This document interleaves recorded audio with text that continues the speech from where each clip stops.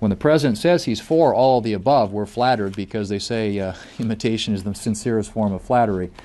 But what he really means is none of the above, because he said no, literally, to all the things that would help ease the supply situation in this country. He said no to the Keystone Pipeline. He said no to ANWR. He said no to offshore production, no to the Gulf, no to streamlining permitting, no to more leases. When the president uses the theme, the words that the Republicans have been using for years now, that we should have an all-of-the-above policy, either he's finally getting it, or maybe it is. It's just the greatest form of flattery here. I don't think he's getting it, though, because the actions are not matching the words. The administration's saying, hey, let's do all of the above.